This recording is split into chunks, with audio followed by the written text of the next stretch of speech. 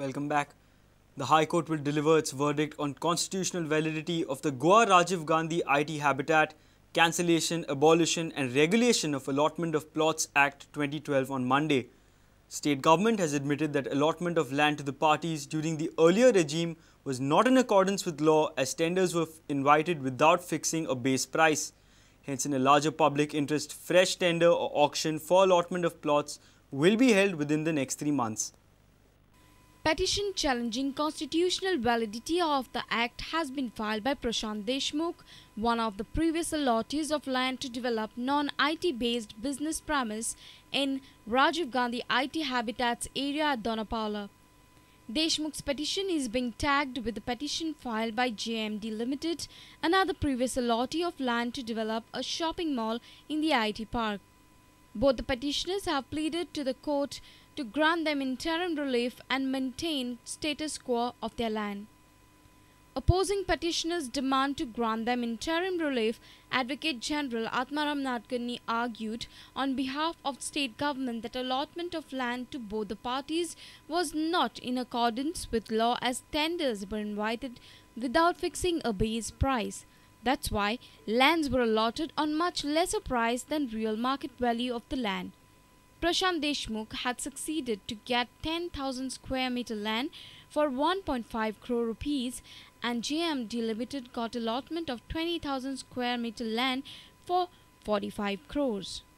In August 2012, Parrikar government had cancelled all the allotments by passing Goa Rajiv Gandhi IT Habitat, Cancellation or Abolition and Regulation of Allotment of Plots Act, and had paid deposited amount to all the allottees with 10% interest. To develop Goa as an IT hub, the foundation stone of Rajiv Gandhi IT Habitat was laid down here about 7 years ago. But due to many controversies, it could not become a reality till date.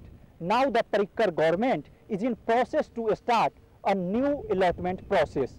The state government has said before the High Court that state treasury will extract maximum value for allotted land. With video journalist Sushant Paul, I am Mukesh Kumar for Prudent. A mobile tower installed on top of the school building in Ribandar has stirred controversy. As per telecommunication guidelines, no tower can be installed within the 100-meter radius of educational institutes and hospitals. In spite of the guidelines, Bal Bharati Vidya Mandir has allowed 2 mobile towers on the school building. Despite several complaints, no action has been initiated. Mahesh Gadi reports. This is the school building of Bal Bharati Vidya Mandir at Raibanda, and these are the 2 mobile towers installed right on top of the building. Manipal Institute of Health and Education from Bangalore runs this school. As per rules and regulations, no tower can be installed within 100 meter of radius of educational institutes and hospitals. Guidelines say no mobile tower can be installed within 100 meter radius of educational institute and hospitals. Now look at this. 2 mobile towers on the rooftop of a school building. One belongs to Idea Network and the other of Tata Communication. According to sources, cellular companies are paying 40 to 45,000 monthly rent to the school management. Social activist Fazlur Tonse says he has made several complaints to the Director of Education, Old Goa Police and Panji City Corporation, but nobody cares. Many scientific studies claim that radio frequency radiations are harmful to human beings, especially to children in the age group of 9 to 12 years. Around 800 to 900 students are studying here. Radiation can cause diseases like neuros, and children's, their skulls are very delicate actually. And I've already given it to the Old Goa police station for the inquiry. So I'm going to file a petition against them if they don't remove it, because the schools are going to start within 2 months again. Before reopen, they have to take any actions, either the municipality or education department. Referring to various studies, activist Tonse claims that radiations from cell phone towers lead to swelling in the brain, headache, hearing disorders, anxiety, neurosis, etc. Dr. Shekhar Salkar says adequate precautions should be taken to avoid cancer diseases. So prevention is always better than cure. So in say that vasti किंवा हे आसा थंय as far as possible should not be put. Okay. असो टेकडेर घालपाचो किंवा वयर अशें खंय आसा वेर सराउंडिंग पॉप्युलेशन कमी आसा थंय घालपाचो. We tried to contact the school authorities at Raibandar, but nobody is ready to speak on camera. They pointed their fingers at the headquarters of the institution in Bangalore. Reporter Mahesh Gadi and senior video journalist Tulsidas Chari for Prudent. In the past 3 years, almost 50 cops have found themselves behind bars in various cases. The charges range from corruption, abetment to suicide to outraging modesty. Cases have been registered against 82 police personnel from the year 2010 till date. Amongst various ranks, police constables top the list as accused and suspects. The number is almost touching half-century. State Home Ministry says it all. Watch this report. Sizable number of cops in state police force have been charged as lawbreakers. A sorry state of affair. Home Minister Manohar Parrikar's reply in the assembly reflects this said state of affairs. Cases have been registered against 82 personnel in police force during the last 3 years. Here are the year-wise details.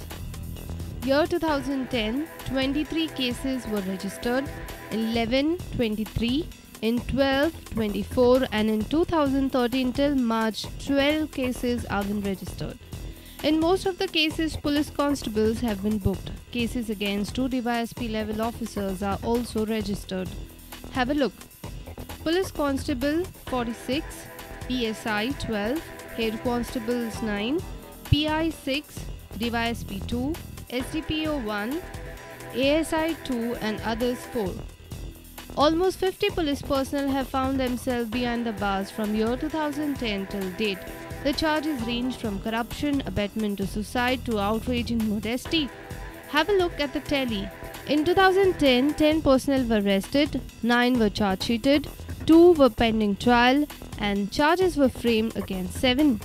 In 2011, 17 were arrested, 2 were granted bail, 15 were charge-sheeted, 9 were pending trial and charges were framed against 7.